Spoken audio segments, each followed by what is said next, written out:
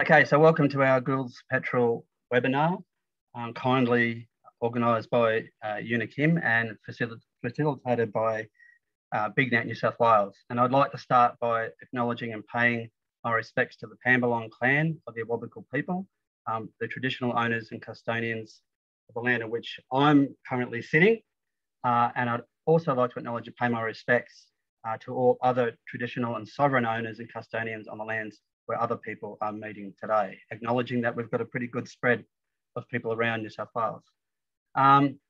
So probably don't need to give too much of a background to the Twitchathon as an event, but the Twitchathon has two main purposes. First of all, the way I refer to it is that it's sport for bird watchers. This is about as close as we get to sport. It's the one time of the year where we have the opportunity to actually pit ourselves against each other and see who can find the most number of birds in an allotted amount of time. But most importantly, it's a fundraising event. And over the years, thanks, Tiff, feel free to let us all know which country you're coming in from. So over the years, we've raised money for various projects. And yeah, I mean, we would have had to have raised several $100,000 over the years. And a special mention for 2016, because that was another year where we raised money for a very special bird that we're hearing about tonight, the Gould's Petrel. And with that money, we've kicked some amazing goals, and it's great to have Suze and Tom along tonight to hear Yuna's talk, because they've been very heavily invested in the whole Gould's Petrel story on the islands off Port Stephens. So in 2016, we got funded various works to happen on Broughton Island, not just for Gould's Petrels, but also white-faced storm petrels, hoping to get that little guy back on breeding on Broughton Island. But we've installed some nest boxes using that Twitchathon funding, and it's worked. So we've had Gould's Petrels hatching chicks and fledging chicks up on Pinkertop, which is just fantastic. So I guess that's the context for tonight's talk. So the 2021 Twitchathon fundraising is going towards Gould's Petrel research to inform conservation actions on a fairly new island. It wasn't that long ago where really it was all down to one island, Cabbage Island, but now we have them breeding on 4 or 5 different islands, and there's a population on Montague Island, which Yuna is researching. And so Yuna's going to give us a talk on Gould's Petrels generally, but with a bit of a focus on what's happening down on Montague Island. So Yuna's a passionate seabird ecologist. She's been devoted to the conservation program of Gould's Petrels since 2009, when she completed a PhD on the foraging ecology of Gould's Petrels on Cabbage Tree. And since then, she's been leading the Gould's Petrels surveys on Montague Island. So without further ado, I think I'll hand over to Yuna to go through tonight's talk.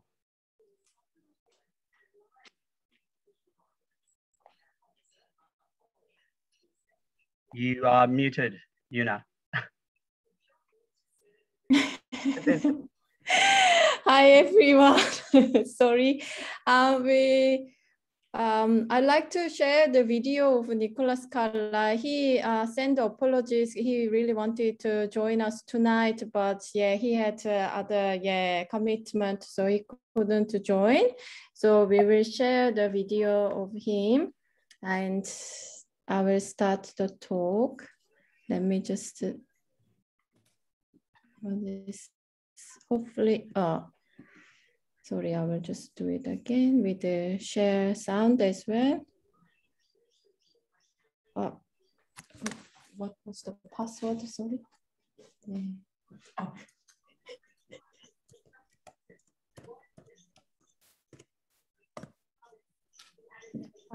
Is everyone can see this video? Yep. G'day. I'm Nicholas Carla. I was first associated with Gould Petrel in the early 1990s, but work on this species started in earnest in 1989, when it was realised that the numbers were very low at a single breeding location, and a lot was to be lost if something didn't happen soon to help protect this species. I spent 10 years working with Gould solidly and learned a lot about seabirds, which has really launched many aspects of my career. But I always come back to Gould's petrel because they are an endearing and beautiful bird, and still there is a lot of mystery around them.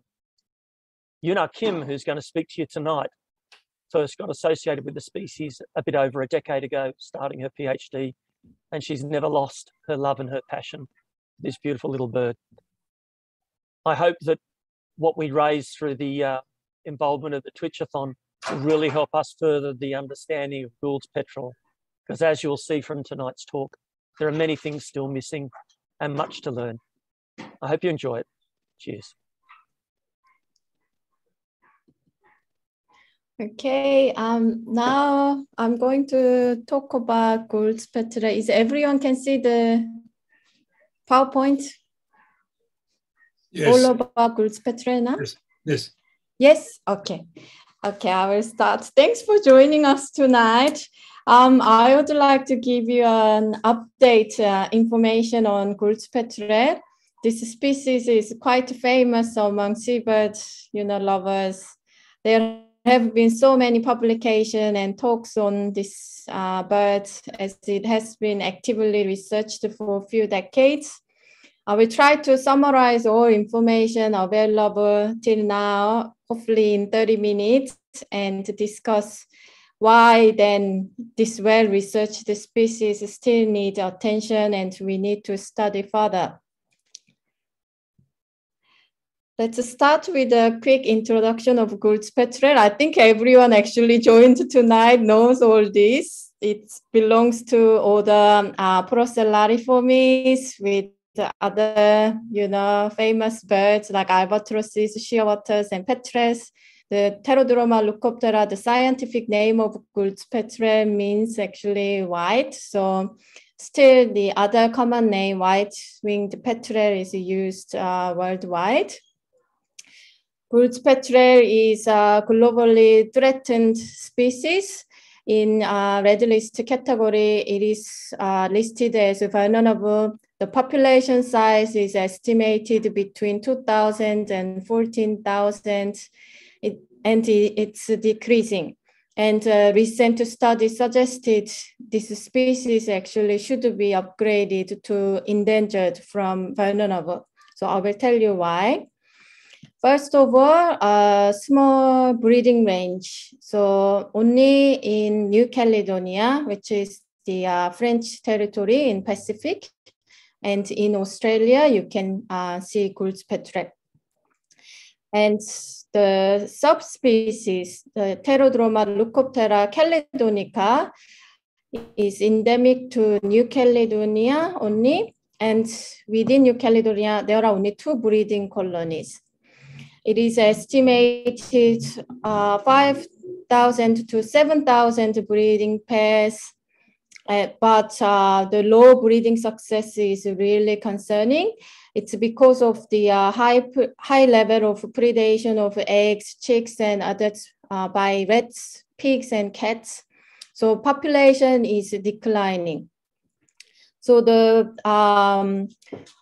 until the active conservation measures implemented in New Caledonia, the maintaining Australian population is very important. The Australian Gould's petrel is Pterodroma leucoptera, the another subspecies. It is endangered it is listed as endangered nationally and vulnerable in New South Wales. They again have limited breeding colonies, only found in New South Wales. So I will go through these 4 key breeding colonies in next slide. We will start with Cabbage Tree Island. This is the main breeding population. The colonies are concentrated on these 2 gullies. And the main vegetation is this cabbage tree palms, and birds make nests between these rock cavities. And the palm prawns actually give some protections from severe weathers and also protect them from the avian predators. The initial findings on Capitry Island between 1989 and 1992 was very worrying because the population was estimated less than 250 pairs, and breeding success was really low, less than 20%, and only about 50 fledglings per season it was produced, and then mortality of adults were really high. So more than 50 individual birds per season was recorded. So definitely the population was unsustainable. So firstly, they identified the threat. The rabbits were introduced to the island and basically grazing of whole undercover. And that caused actually a secondary problem because the sticky fruits from bird lime trees come all the way down to the ground. And when the birds come out from the nest, both adults and chicks, they became immobilized and starved to death. And then also the predation by currawongs were high. So they had to eradicate the rabbits and kill some bird lime trees, although they were native. And then also native currawongs have been culled to save this species from extinct. So around from 200 nestling pairs before recovery plan, it has been basically jumped up between like 800 and 1,000 nestling pairs. There was some sudden drops down to like 582 or 574 nesting pairs. That I will explain later. But yeah, basically at least this Capitry Island population has been stable until recently. But having a single breeding colony was quite risky because what if, there's a bushfire, then, the whole population could be wiped out. So they established a second colony quite close to the Capitry Island by translocating chicks. So they made artificial nest boxes and moved the chicks from Capitry Island to Bundeba Island. Fledging success was very good for 2 years. So in 1999, they translocated 100 birds and hand-fed, and 95 chicks basically fledged. And then in 2000, there was 100% fledging success. So the effort was quite, like every day they've been basically feeding chicks by hand, but it paid off all the effort. So you can see from here, from 1999 to 2011, there were more immigration by adults, and fledglings was sort of stayed around between like 20 and 25 until now. It's because there are some competitions to certain nests. I don't know why, but there are like hundreds of artificial nest boxes available, but they tend to just take few nests, and other nests that are highly like competed, they obviously wouldn't have viable eggs because they can get broken during the fight. So yeah, the fledglings is only about between 20 and 25 so far. But at least the Capitry Island population is sustainable, and because they set up the second colony successfully, the New South Wales Scientific Committee downlisted Gould's Petrel from endangered to vulnerable in 2008, but it has been still listed as endangered nationally. Broughton Island and Little Broughton Island, or Twitchathon fans probably know well, because in 2016, the fund raised by Twitchathon committee basically used for Broughton Island, and they could install a sound system to attract more birds to Broughton Island, and installed the nest boxes. And they had instant results. Next year in 2018, they've seen the activity in the nest boxes, and 2020, one chick hatched. And also we did some survey in Little Broughton Island and found 6 natural nests in 2020.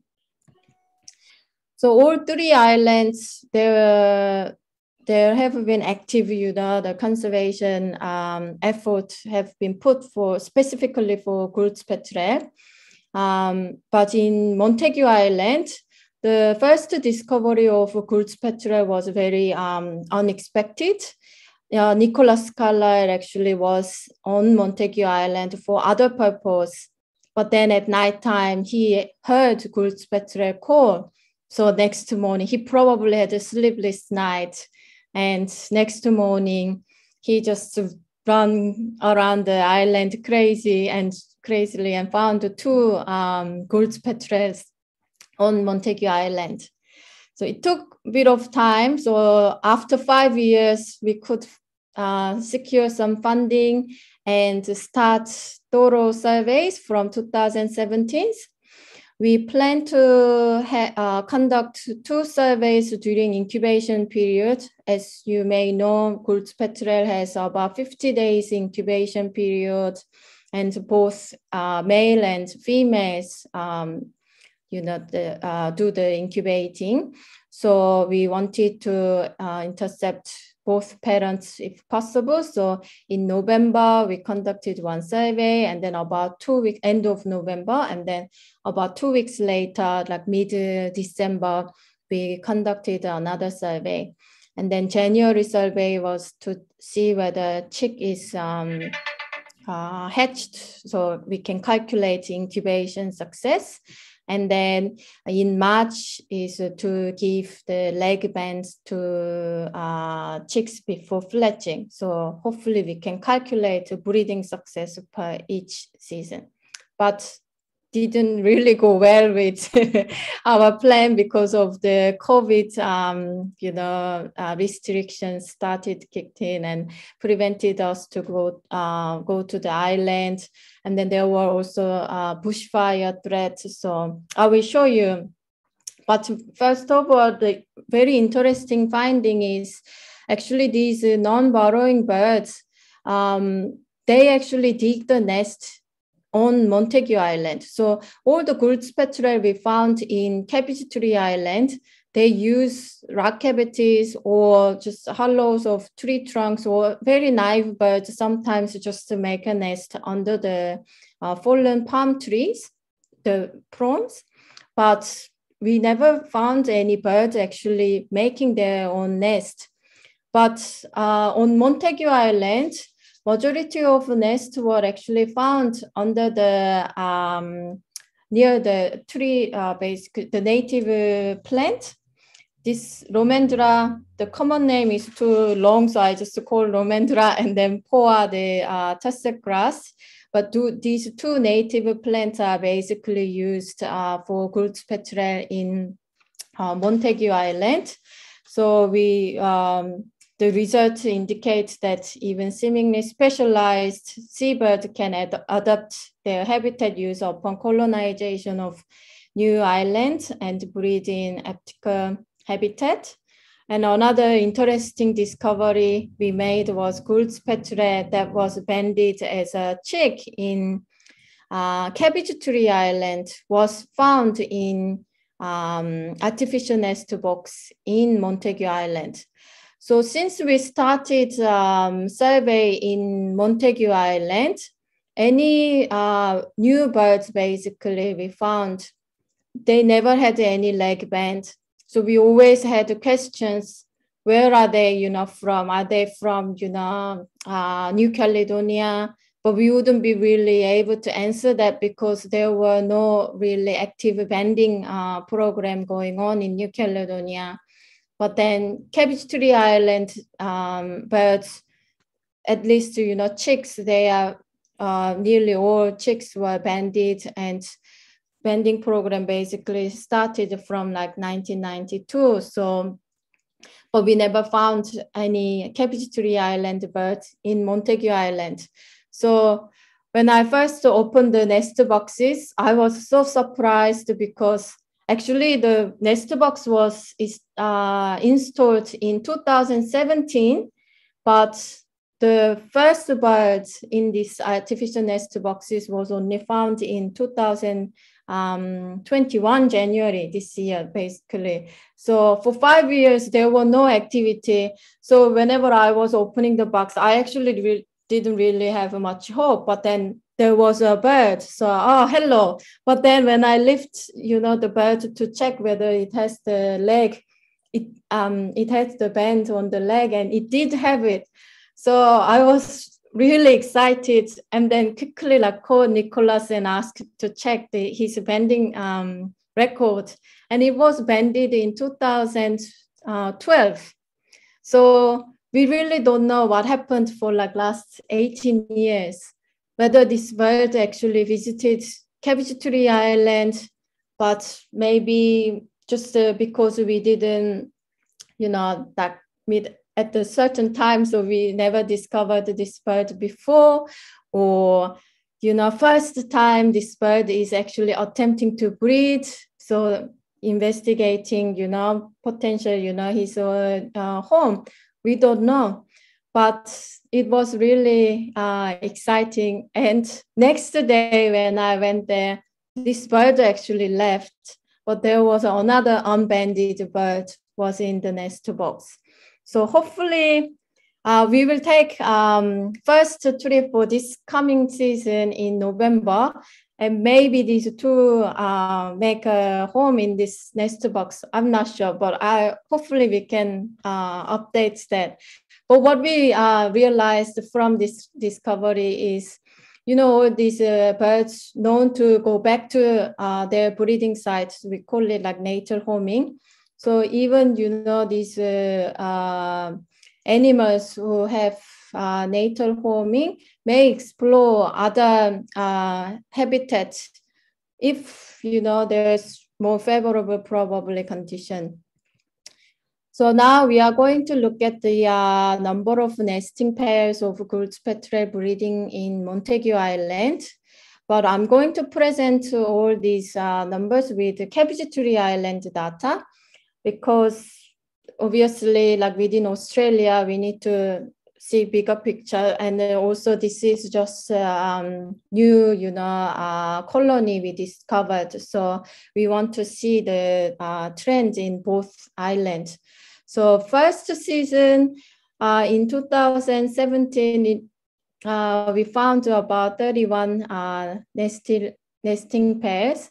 And then next year it was jumped to 50. So like from 2 pairs in 2012 to like 31 pairs in 2017 and 18 season was already exciting, but it seems like, you know, population size is going up in Montague Island. But then in 2019 and 20, it was just dropped to 23 nesting pairs. And then last summer, we found 21 nestling pairs. But in Cabbage Tree Island, it has been declining from 840 to 574 pairs in 2019 and 20 season. But the population has been jumped up at 844 pairs. And the number of fledglings also increased slightly from 16 pairs in 16 fledglings from 2017 and 18 season to 2018 and 19 season. But like I mentioned, because of the bushfire threat, we were not allowed to visit the island in 2019 and 20. So I couldn't get the data for this season. And then last summer, it was 16 fledglings in Montague Island.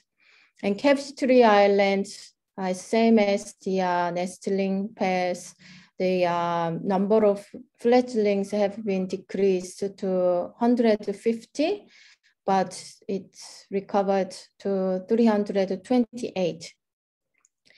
Breeding success in Montague Island seemed to be higher than Capture Island. It was 55.6% in 2017 and 18 season, and 53.8% in 2018 and 19 season. We couldn't calculate the breeding success because we couldn't conduct the surveys in 2019 and 20 properly. But yeah, these two seasons were much higher than the Capture Island breeding success. And it is really worrying that the breeding success was down to 29.7% in Capture Island in 2019 to 20. But seems like the environment was more favorable in 2020 and 21. So breeding success was going up to 41.4% on Capture Island.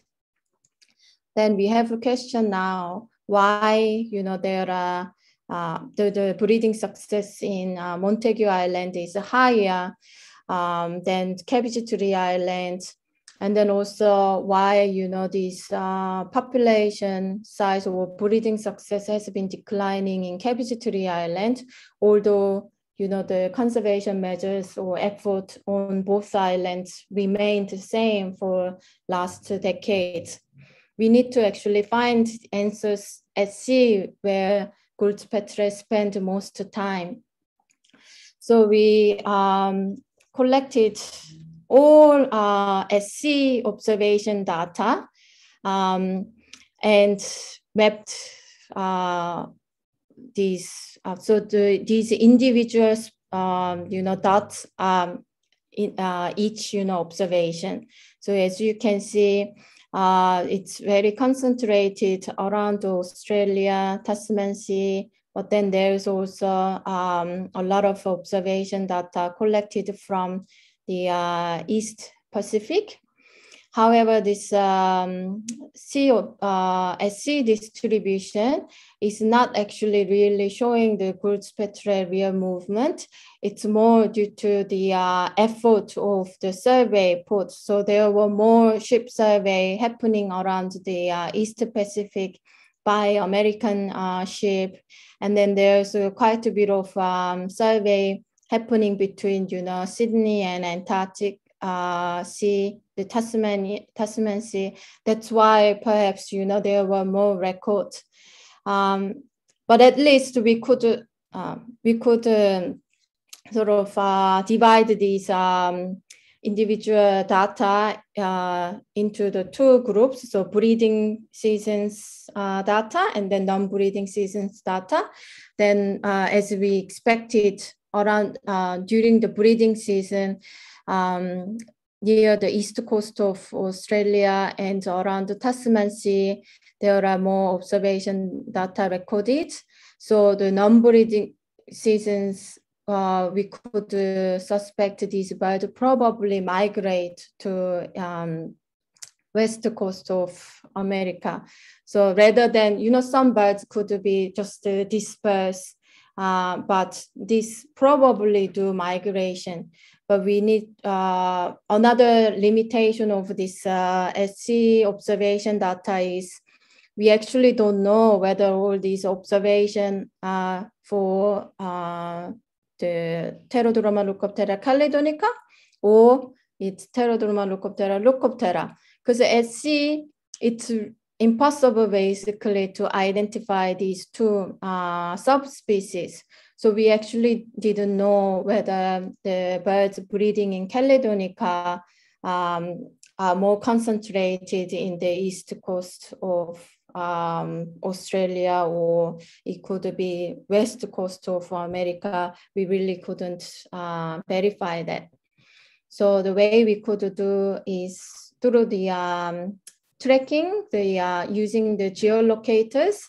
This basically records light levels, and when you integrate all this light level data with the time data, then you can see the sunrise and sunset time, and then with the day length, you can get the longitudinal and latitudinal fixes. So we used the two types of tracking data, and one was a little bit smaller than the other one, because the other one was collecting some additional data besides the light level or temperature. It could also give us the wet or dry conditions, so you could see whether they are either foraging at sea or resting at sea, or whether they actually landed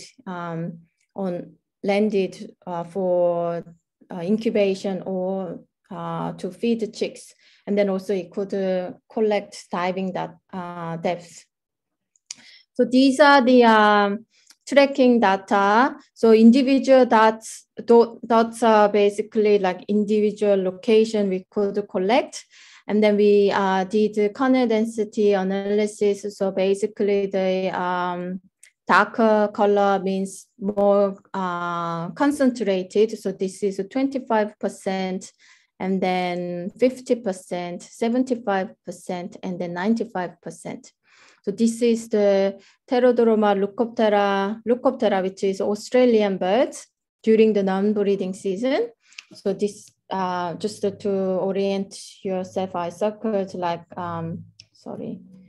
Petrel Island, and then that's Hawaii.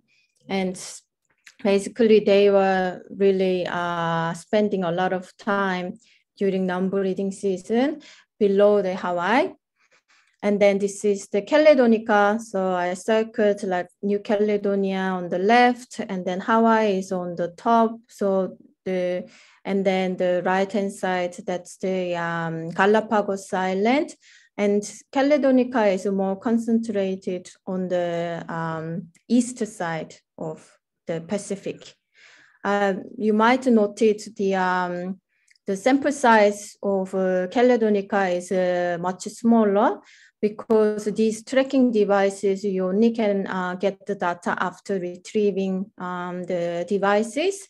But New Caledonia birds were not really researched, so we didn't really have a breeding history. So we basically had to deploy the tracking devices to any birds available. So return rate was much lower.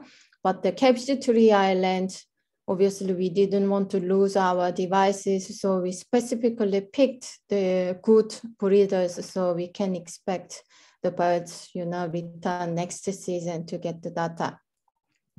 So when you look these two subspecies mapped together, then there's definitely segregation in the during the non-breeding season. And pre-breeding season, about like 1 month before the breeding season starts, Leucoptera is more concentrated around the east coast of Australia, very close to the edges. But Caledonica is more utilizing the Tasman Sea. And during the breeding season, and then altogether non-breeding season, you can see they basically arrive, around October to Petrel Island, and then they depart around 23 April to the non-breeding site.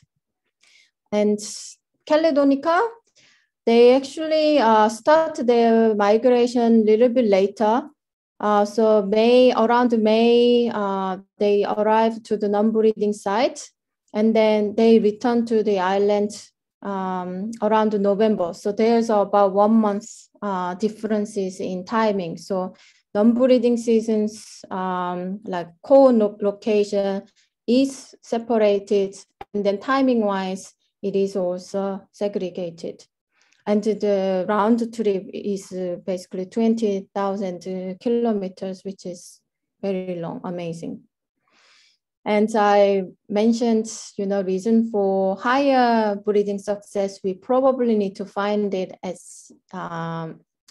sea, because basically the foraging location during the breeding seasons, this is actually the data collected in 2011 and 12 from Petrel Island, but so far no one actually tracked Montague Island Gould Petrel. So first time we would be able to track the Montague Island birds through this Twitchathon fund.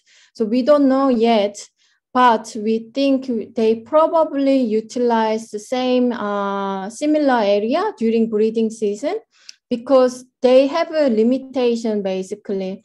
So during the incubation period, they need to come back to the land, the breeding site within sort of 15 days, so they can relieve the partner who was incubating without any eating. And if chick hatches, they basically forage like every night, so they have to return to their breeding site to feed with this parental duty. So they wouldn't be able to go too far. But what we know is they utilize these east coast of Australia and east side of Tasman Sea. And if Montague Island breeders use the same area, they would basically take about 900 kilometers, saving each foraging trip. So their body condition could be much, better, because they can just save, like travel shorter distance to the foraging site. That's why we would like to raise a fund and track this Montague Island bird. But this is just a broader the conservation actions that we need to put for Gould Petrel. The continuous monitoring of all three populations, basically the Montague Island and Petrel Island and even New Caledonia Island, is really necessary. And banding is really, some people think, oh, this, like they would like to use, tracking devices and use fancy modeling, but banding seems to be, regarded as more like traditional, old-fashioned, but it gives a lot of information to us.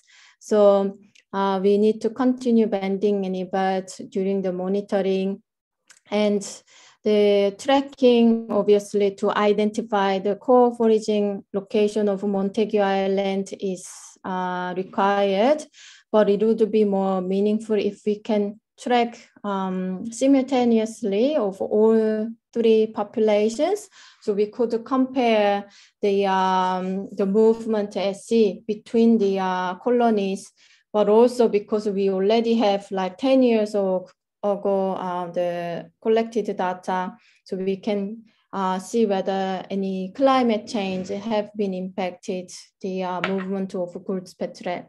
And obviously their movement at sea is related to their diet. So we need to study Gould Petrel diet, perhaps through the regurgitation and analyzing the hard remains, but also we can study the nutritional value, because the previous studies already showed that Gould Petrel is very opportunistic foragers.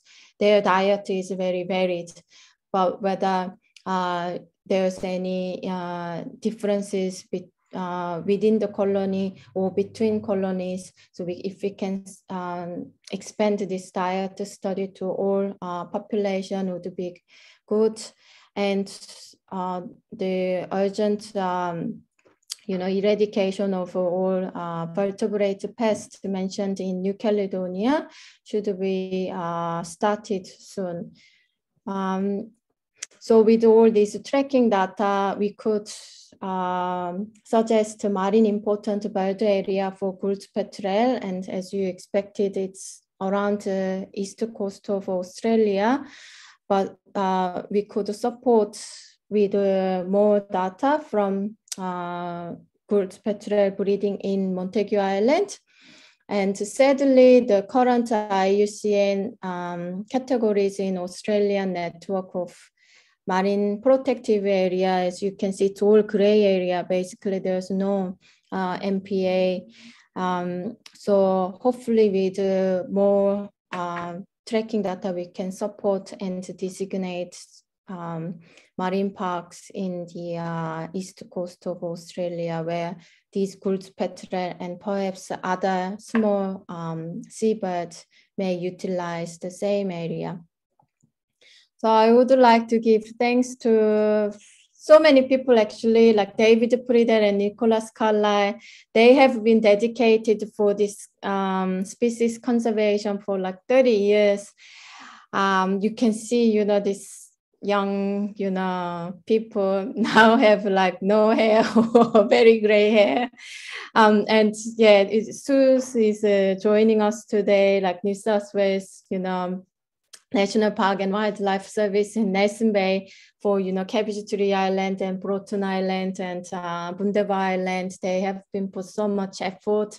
And then after, the discovery of Montague Island, the teams in Naruma has been actively helping us to conduct a survey. And there have been so many volunteers from so many bird observers club. And many actually tour companies helped us a lot while we, seabird research can be just too expensive because we have to take the boat then, but when we don't have enough funding, they just gave us a free ride. So I must say thanks to Let's Go Adventure and Imaging Cruise in Nelson Bay and then Naruma Charters in Naruma. And I just cannot say thanks to, so thankful that we will get some funding for Montague Island bird through this Twitchathon. Thanks to all BIGnet groups and especially the organizers. I think nearly everyone here is actually from this BIGnet organizer. I really thank you. And I think maybe I will let Mick to explain this how to donate section. Mick?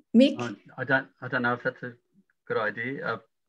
I prefer offline donations, but it's as easy as going to that website, Razorly, where you can use a credit card. It's that simple to make a donation. There's also other ways of donating. You can just make a direct deposit into the BIGnet account. And people like myself are collecting offline donations, doing it the old school way, just through our day-to-day contacts. People know that the Twitchathon is happening. And I guess I've got to say, to some extent, hats off to BIGnet because we are the only state that's organising a Twitchathon. No flood, fires or global pandemic will stop New South Wales running a Twitchathon. So yeah, it's fantastic that that's happening, and it's we've got a website there that Yuna's showing. Yuna, did you want to talk to we're offering some incentives for people to donate and the colouring books. Did you want to talk to those? Yes, so we decided to give away these seabird coloring books to any teams raising 200 or more through the fundraising event. And then also we've got a sponsor, iRest Australia. They said they would basically donate 6 iRest. This is like eye massager. So they would make you have like eagle eyes, but hopefully, you know, like before maybe bird watching, you know, they can put it on and have a good rest. So yeah, basically 3 teams who raise the most fund will get 2 of each, eye mask. Great. And I think we're floating around $6,000 pledged online, and there's doubtless more sitting in the BIGnet account. And I know for a fact that I've got about $800 offline myself. So yeah, we're really hoping that we'll give 20 grand a nudge to help Yuna and Gould's Petrel. So yeah, fantastic. Are you done there, Yuna? Are you happy to take some questions? Yes. So Tom had a really good question, because I was actually wondering a similar thing, because Tom Clark's been involved with the Gould's Petrel surveys on cabbage tree. So he has asked, are the estimates of numbers on both islands calculated by the same method? Now, Tom, do you mean, when you say both, do you mean cabbage tree and Montague, or do you mean the New Caledonian population? If you can. Yes, the thought popped in my mind when Yuna was showing those comparisons between cabbage tree and Montague. The Montague numbers are fairly low. I'm imagining that's like they've counted every bird they've found. On cabbage tree, there's a method where you basically survey about 40% of the island each year, a different 40% each year, and there's some calculation, you extrapolate out to figure out what your population is. So you're not actually counting every bird on cabbage tree. Yeah, so as you said, the Cabbage Tree Island, they do transect survey, but Montague Island, it's quite difficult to actually even make the transect. So yeah, you're right. We just basically walking along the bushes, or along the like cliff, basically, where we think Gould's Petrel might have a nest. So we walk around like mimicking their calls. And if any bird respond to us, then we will give the nest markers, and if a bird can be reachable, then we give the band. So it's more like the surveys done in Little Broughton Island or Broughton Island. So the survey methods are different between these 2 islands. So yeah, there's a chance that maybe we are not perfect, so we miss out the birds. So initially we were just calling and walking around, but I actually noticed some birds they don't respond to us if it's during the incubation period. They are really in the deep sleep. Then sometimes you probably notice some birds, even if you pick them up, yes, they just still sleeping. They are not gonna respond to our call. So we've been looking really thoroughly between the rock cavity or any potential nest. Just putting our hands in and try to really call loudly, at the entrance of the potential nest. So yeah, it's different between these 2 islands. Is on the Montague Island. Yeah. Do you consider like a discrete area, a certain area, as being the breeding area there, or are you looking all over the island? No, so basically the island is quite flat, and I should actually explain better. So North Island is basically where we focus on, but not whole island, because basically the main parts are dominated by shearwaters. So we only survey on the west side of close to the edges of the island where there are more rocks. and then also east side of the North Island. And then in South Island, there's a lighthouse. It's very different settings. You know, Cabbage Tree Island, there's no, you know, other facility except the little igloo and the kitchen. But Montague Island, the South Island, basically visitors, you know, walk around everywhere. And there are 3 lighthouse cottages. So, but we still do find nests along the east side of North Island. So, I mean, South Island. So it's a, yeah, northeast side of South Island of Montague Island, I should say. We do have some nest, but that's also near the cliff. So yeah, we only focus on 3 areas to find birds. Thanks, Yuna. I've got a couple more questions, but I'm happy for someone else to have a go. Oh, well, Tom, boy, you got the floor. Okay.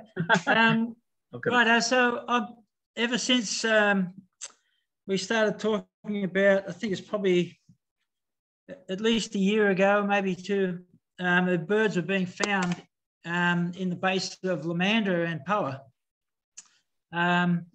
We were wondering then if that's happening on Montague Island. There's plenty of other islands with these plants, like cabbage tree and boondelbar. The thought was we only search in the 2 gullies on cabbage tree. Is it worthwhile anyone considering searching these more open areas where the that other habitat exists? And has that been done? And do you think it's a good idea?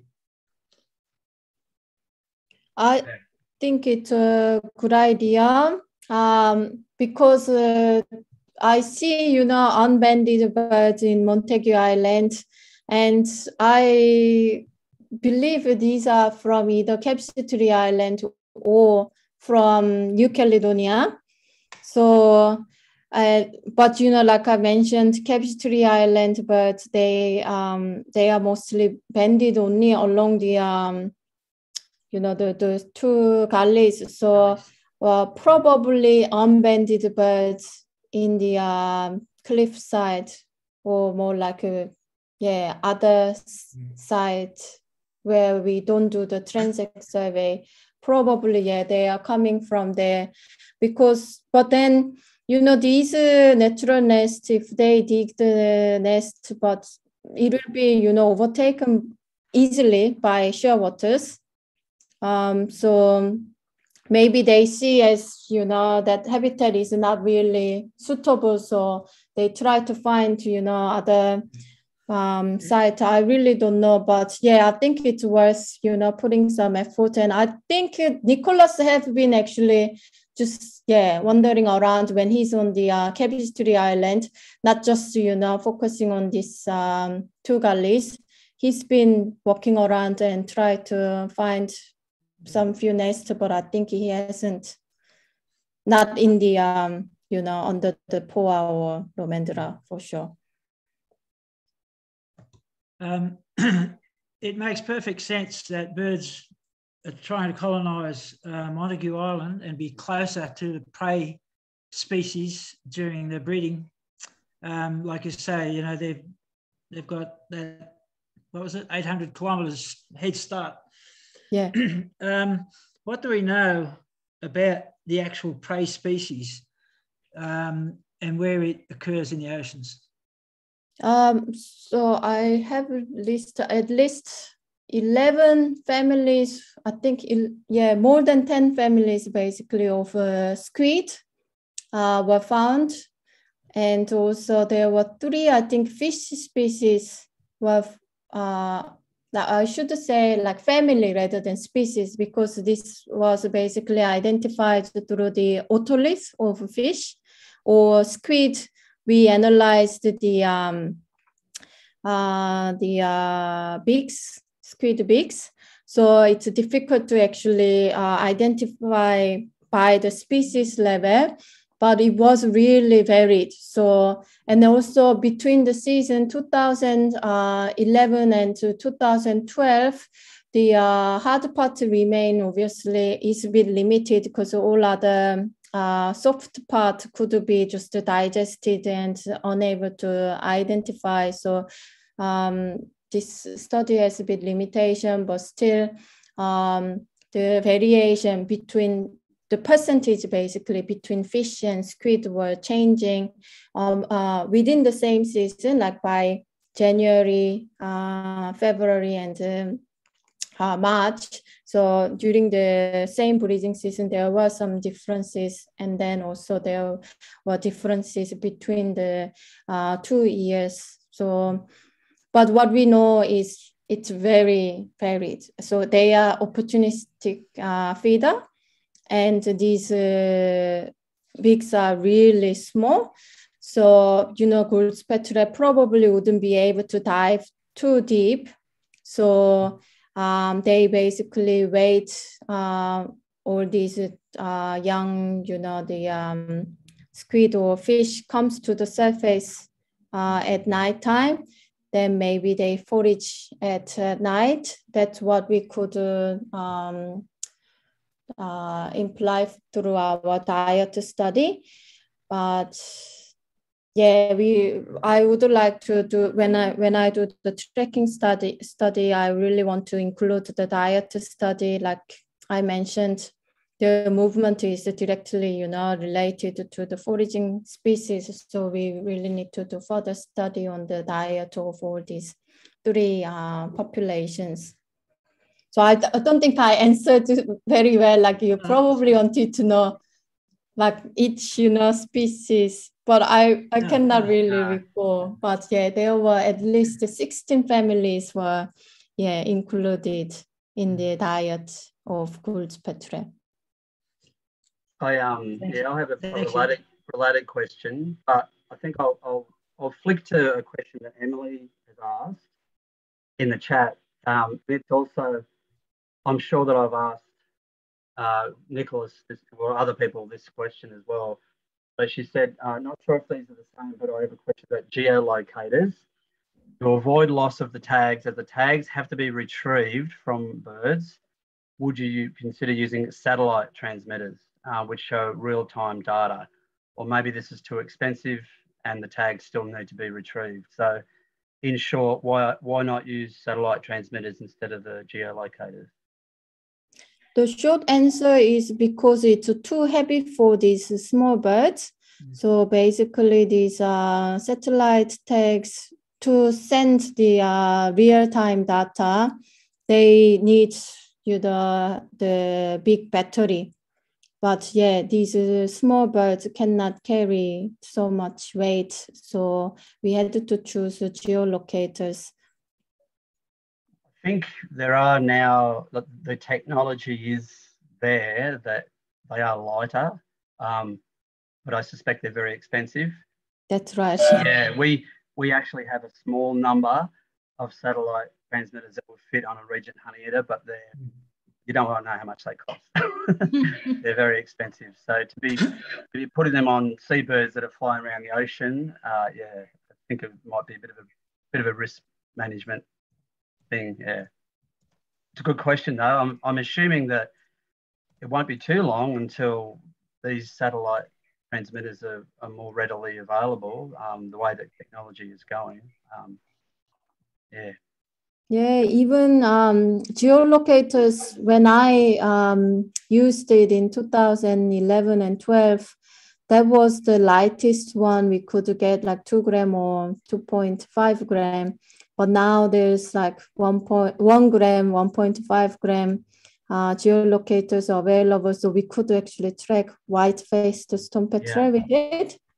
So yeah, I think as time passes, we probably get cheaper satellite, and light, satellite transmitters, and hopefully we can use it for Gould's Petrel as well.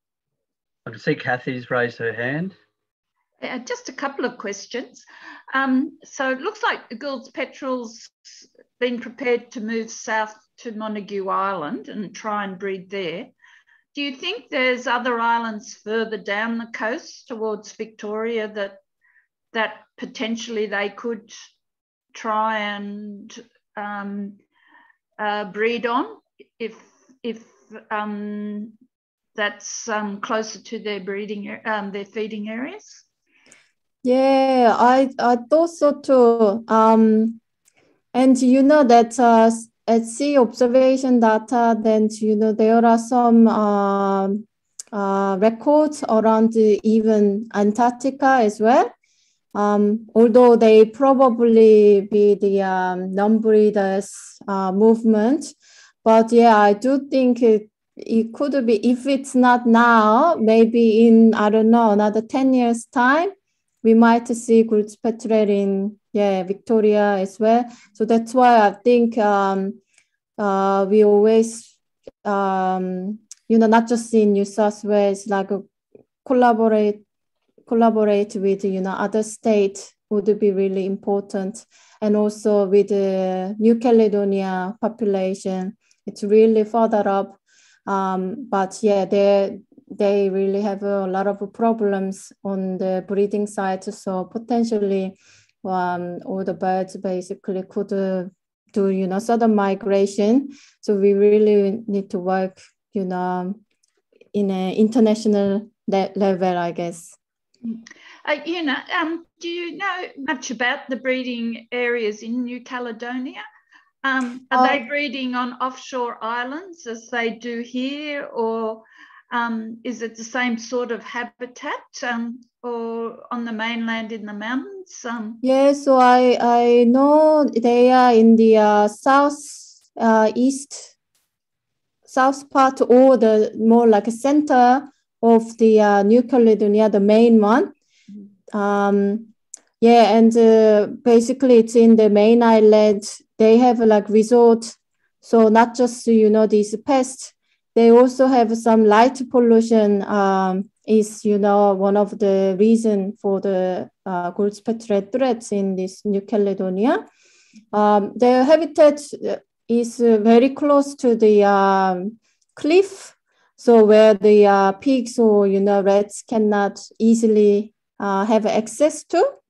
But that's because probably only, you know, those cliff, the nests are not very accessible, remained till now because of the habitat disruption by other pests. But yeah, it's on the main island rather than offshore islands. Yeah, there's a paper about New Caledonia Gould's Petrel. It's written by David Petrel and Nicholas and other French colleagues, and they do specify these two colonies basically in the center and the south part of the New Caledonia in mainland, and they suspect another offshore island, but yeah, it's just suspect. There was no finding yet.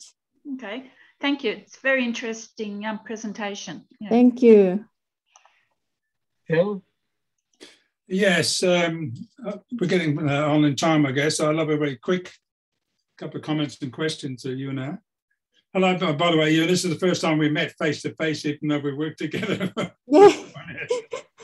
On Montague Island, when I worked off offshore islands in New South Wales for Forest and Wildlife Service on seabirds in 1988 and 1989, and took a few people to Cabbage Tree Islands to.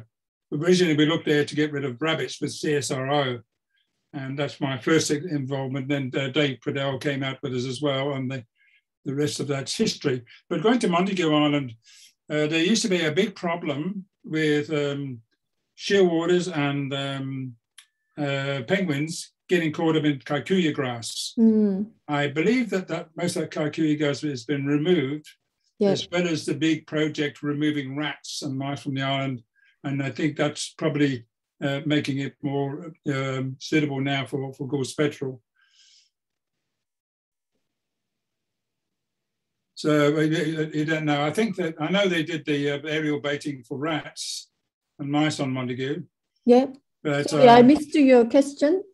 Yeah, but also the kikuyu grass has a very long strands, and the shearwaters and other ground nesting birds such as the penguin used to get caught in this around their wings and used to die from this.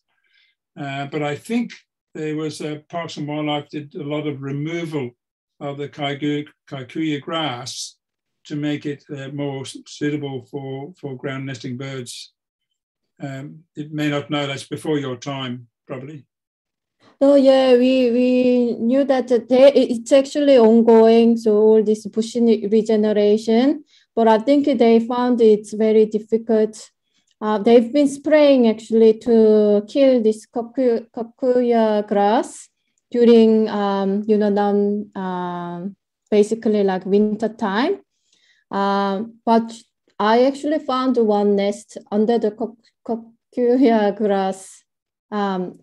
One nest of Gould Petrel.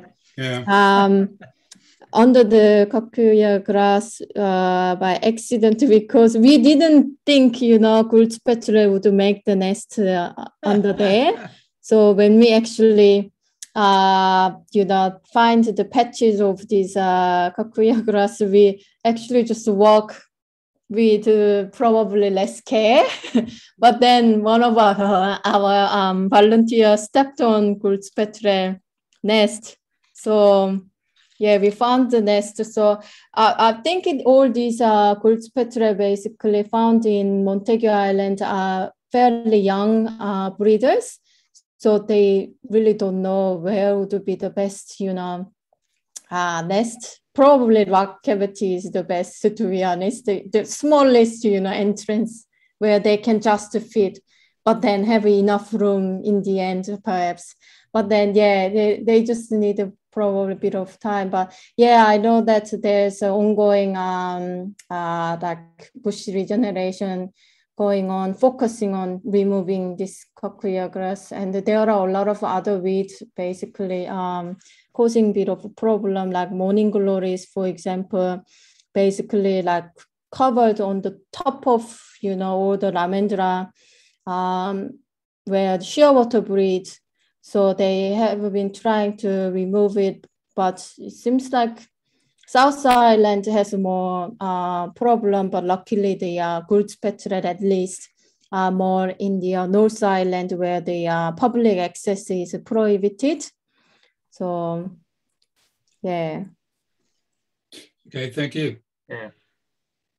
I'm mindful that it is 8:15, but that doesn't seem to matter. It's great discussion. I just had a quick question, which is kind of related to, I think, the point that Kathy, maybe Tom, were alluding to, just in the changes that we're seeing. Like, to me, it's fascinating that within a few years, we're seeing a seabird colonise an island closer to their to their feeding grounds. It makes you wonder, well, why didn't they do that before?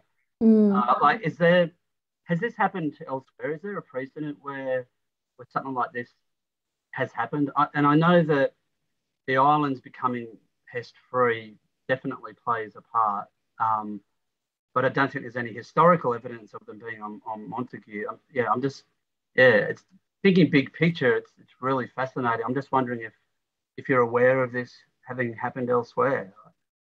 No, I don't know. Yeah, so I'm also very surprised. And then we actually took the sound systems off from the Montague Island to put that, sound system to further south. I think it's Gable Island.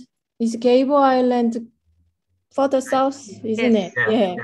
So Nicholas basically took that sound system off in 2020, end of 2020 season.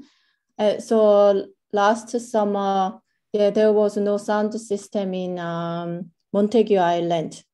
So I think he wants to put that into Gable Island to see whether it could attract more birds even further south. But I guess they need to do proper survey before they actually install the sound system there, so they can compare at least, yeah, before sound system and after sound system, you know, the if I've read those maps correctly, is it true that the New Caledonian birds actually go further south and west than the Leucoptera birds? So those birds are actually travelling vastly longer distances than the Australian birds to forage. Is that right?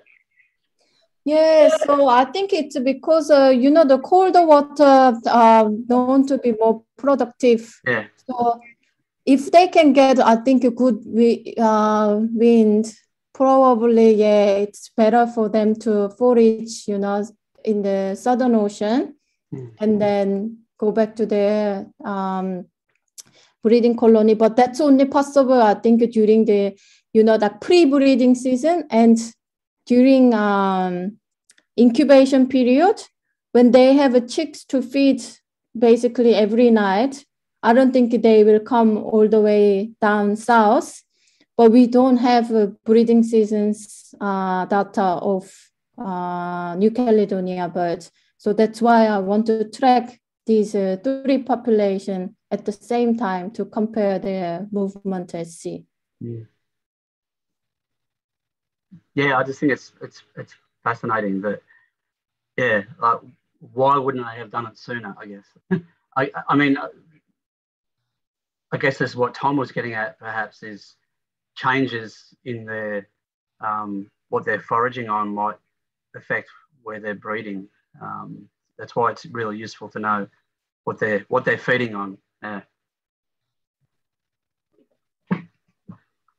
Tom, did you have another question? I know that, sorry, just back on the satellite tags thing. I know that, well, Tom did put in the chat that satellite tags have been put on spoon-billed sandpipers, which are quite a bit smaller than Gould's petrels, but they're only meant to transmit for a short period to cover the migration. So maybe the distances of these birds and the length of time that you'd need to have one on a bird would be an issue for Gould's petrels. I don't know.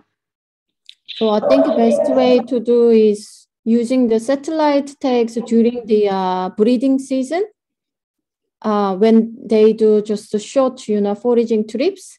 Yeah. But then using geolocators is more for, you know, study the migration patterns and to cover the non-breeding seasons movement.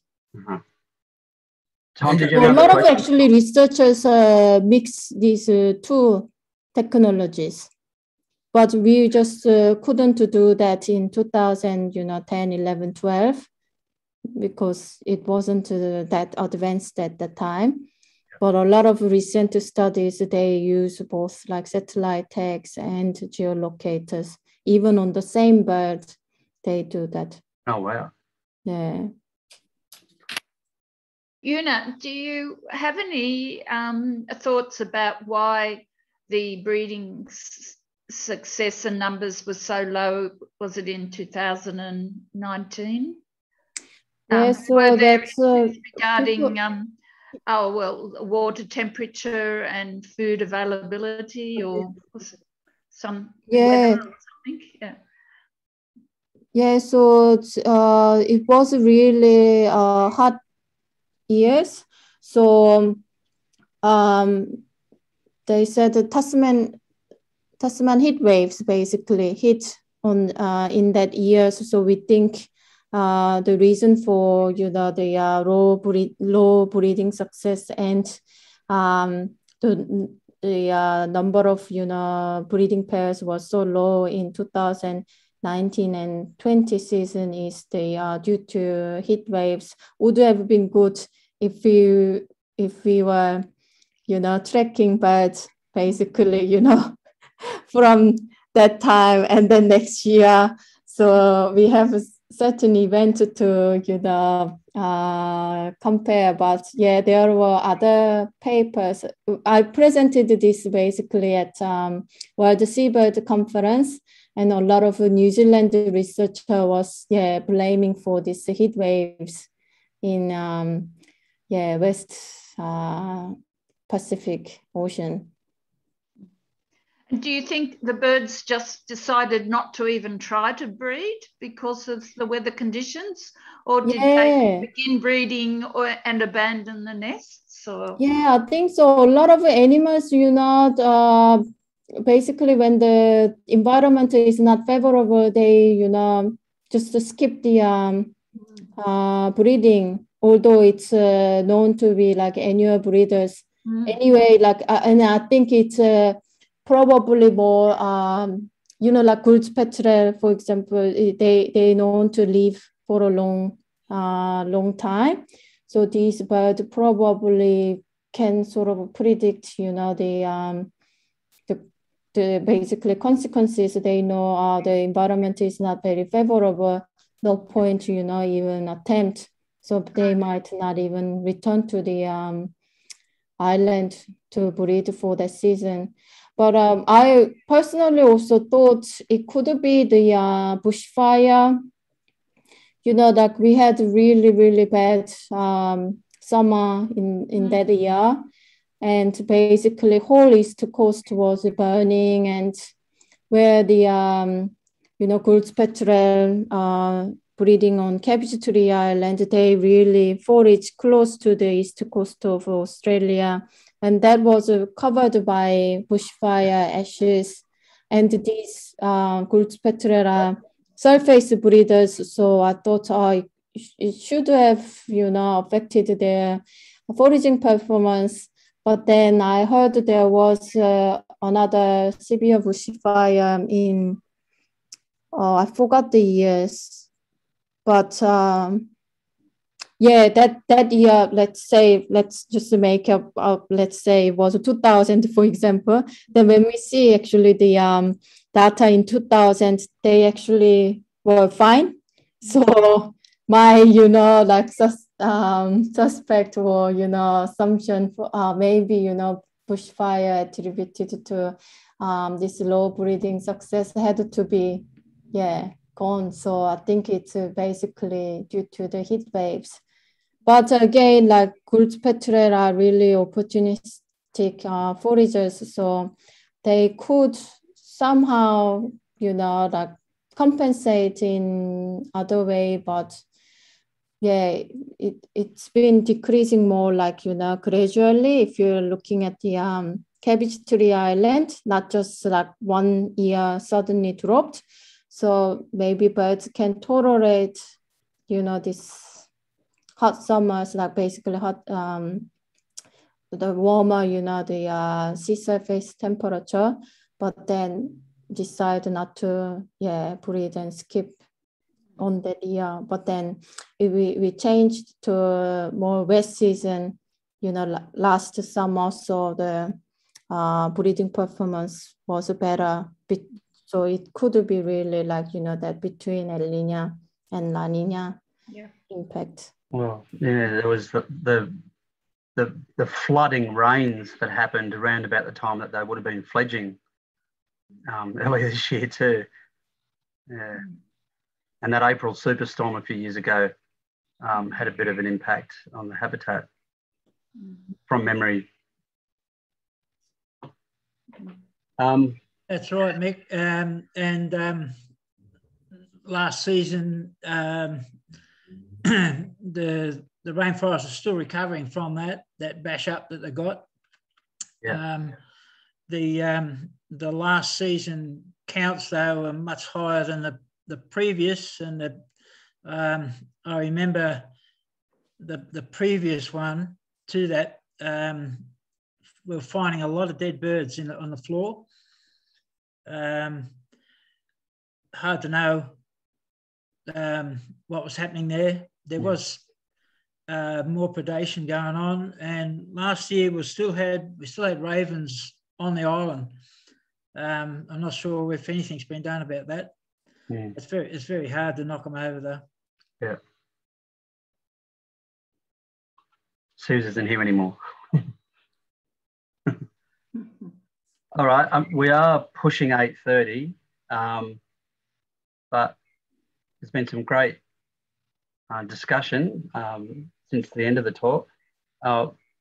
If anyone's got one last burning question, Just one comment, Mick, regarding satellite transmitters. Don't forget, satellite transmitters are mounted on the back of the bird. Yeah. Now, a small diving bird such as this would have a bigger resistance than the geolocators. Yep. The most successful Godwit, E7, they actually planted the satellite transmitter in the abdominal cavity of the bird, and she's still got it now. But anyway, that could be one problem there. Yeah. But okay, well, I'll leave it at that. Thanks. Yep. No, thanks, Phil. That's good context. All right. Rounding it out almost at 8:30. So thanks very much, Yuna. Thank you. And it's, yeah, the ball's in our court to try and rabble-rouse our sponsors and friends and contacts to donate to the Twitchathon. Like I keep saying to people, it's an unusual year. The way that people are racing, including my own team, is not business as usual, but it very much is business as usual as far as fundraising is concerned. So, yeah. Yeah, let's keep those dollars rolling in. So it'd be great now that we've got this talk that we can post on the website and make available on the Facebook page too for people to get a bit of a background to why this is such important work. So thanks, Yuna. Thank you. Thank you. Thanks, everyone. Yep, thank you. I'll stop recording there.